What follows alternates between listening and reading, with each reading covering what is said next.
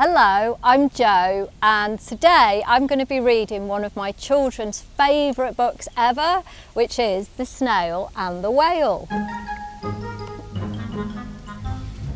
And I love the illustrations in this book, and I love the seabirds because birds are my big passion. So here we go. This is a tale of a tiny snail and a great big grey-blue humpback whale.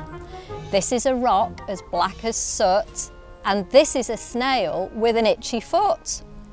The sea snail slithered all over the rock and gazed at the sea and the ships in the dock. And as she gazed, she sniffed and sighed.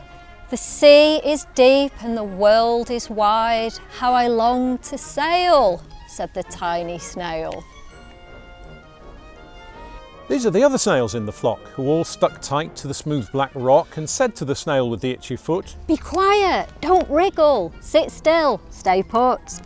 But the tiny sea snail sighed and sniffed, then cried, "I've got it, I'll hitch a lift." This is the trail of the tiny snail, a silvery trail that looped and curled and said, "Lift wanted around the world." This is the whale who came one night when the tide was high and the stars were bright. A humpback whale, immensely long, who sang to the snail in a wonderful song of shimmering ice and coral caves and shooting stars and enormous waves. And this is the tale of the humpback whale. He held it out to the starlit sea and said to the snail, "Come sail with me." This is the sea, so wild and free, that carried the whale and the snail on his tail. To towering icebergs and far-off lands, with fiery mountains and golden sands. And a little monkey. These are the waves that arched and crashed, that foamed and frolicked and sprayed and splashed the tiny snail on the tail of the whale.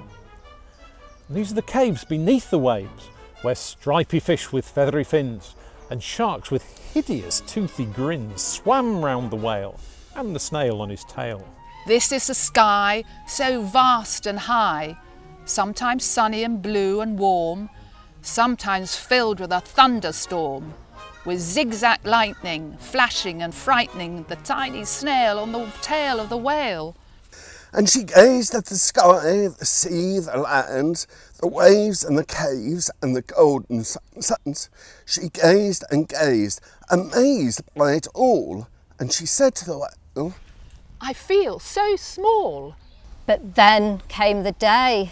The whale lost his way. These are the speedboats running a race, zigging and zagging all over the place, upsetting the whale with their ear-splitting roar, making him swim too close to the shore. This is the tide slipping away, and this is the whale lying beached in a bay. "Quick, off the sand, back to the sea," cried the snail.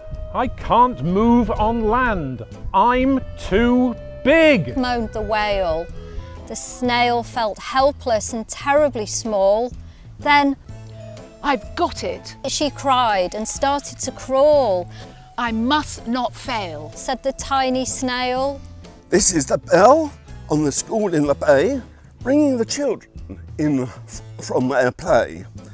This is the teacher holding her chalk, telling the class, Sit straight, don't talk." This is the board as black as soot, and this is the snail with the itchy foot. A snail, the teacher turns pale. Look, say the children, it's leaving a trail.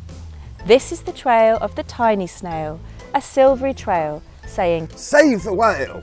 These are the children running from school, fetching the fireman, digging a pool, squirting and spraying to keep the whale cool. This is the tide coming into the bay. These are the villagers shouting hooray, and the whale as the whale and the snail travel safely away. Back to the dock and the flock on the rock, who said, How time's flown, and haven't you grown? And the whale and the snail told their wonderful tale of shimmering ice and coral caves, and shooting stars and enormous waves. and of how the snail, so small and frail, with her looping, curling, silvery trail, saved the life of the humpback whale. Then the humpback whale held out his tail, and on crawled snail after snail after snail. And they sang to the sea as they all set sail on the tail of the grey blue humpback whale. The end.